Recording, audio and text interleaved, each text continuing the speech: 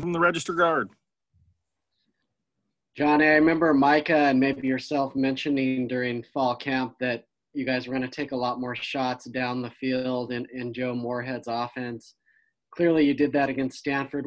What's that feeling like when you know those are coming after, kind of the ground game gets established and they dial those up? It's exciting because we've been preparing for that all fall camp, all off season, and it's just exciting to see it happen in a real game. Matt Preem, 247 Sports. Johnny, impressive first start overall for the offense with the numbers and the efficiency. What's to improve? What are the things that this unit needs to quickly adjust and fix? Just the little things. I think we played well last Saturday, but there's a lot to improve on, and I think we left a lot on the field and could have scored a lot more. So just the little things. AJ McCord, Coin. So Tyler's first live game of the season under his belt. What was the chemistry like with the wide receiver group? Give me a grade for your quarterback.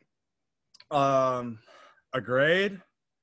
I'm tough on him, so I'm gonna give him a B-. I'm gonna give him a B-. I'm real tough on Tyler. That's my boy. So, but I think he played great.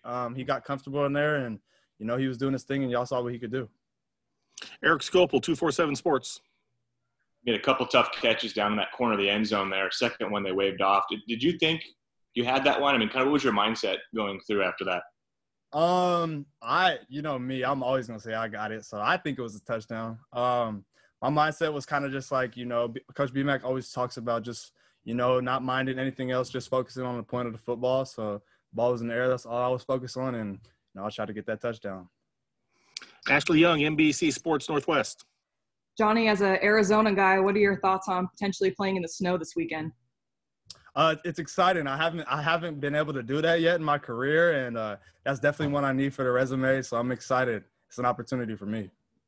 Jerry Thompson, Ducks Illustrated.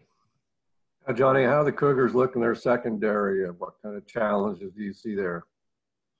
I think they have a great team. I think their secondary is well coached, and they're going to be a great opportunity for us on Saturday. I think they have size and speed, and it's going to be a great challenge for us. Back to AJ. I know you guys are taking this very much one game at a time, but as you watch college football nationally, I know you have your sights set on whatever the postseason looks like too. So how much is that playing into not just winning these games, but dominating these games as much as you possibly can? I think there's a little bit that plays into it, but I think we're really just focused on going 1-0 every week. And, that'll take care of itself if we just dominate every game and play our best football. Ryan Thorburn. Johnny, traditionally Pullman is a tough place to play, including for the Ducks, as you know, from 2 years ago. But what are you kind of expecting without that atmosphere that they usually create there without fans?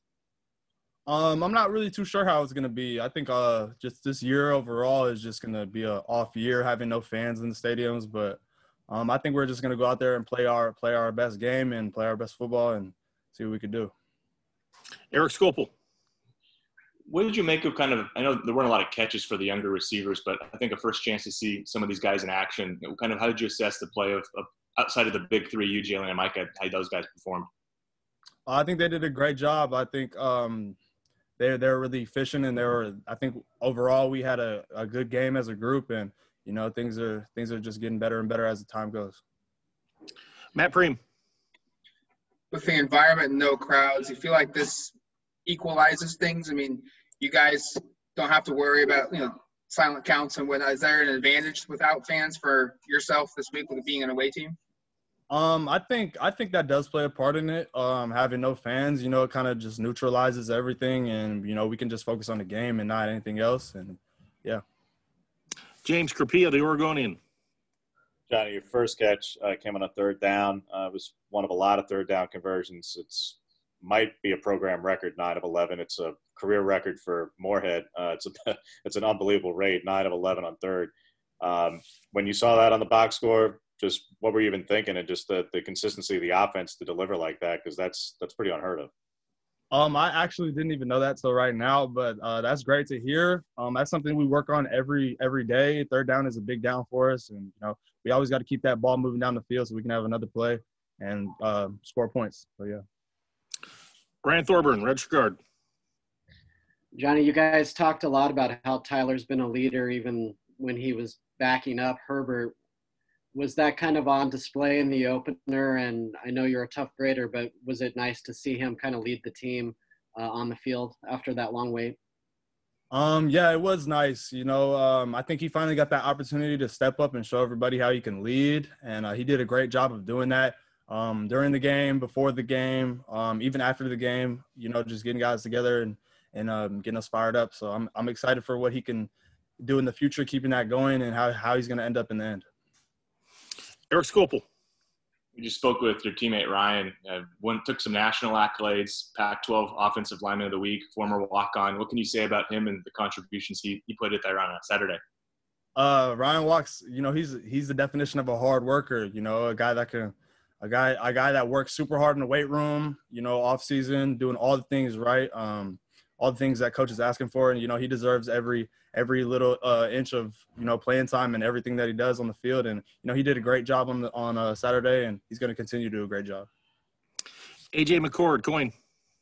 Okay, so if you give Tyler a B-, that means you think he has like a full letter grade and then some to get better. Do you think what is keeping him? Like, when do you think he's going to reach that potential? I think he can reach it tomorrow, anytime he wants to. I think he just, him being confident and getting comfortable in there and making the plays that I know he can make, that's what's going to do it for him. So, he's obviously done a great job, but there's a lot more things he could do. That's all we have for you, Johnny. Appreciate your time. Appreciate you guys.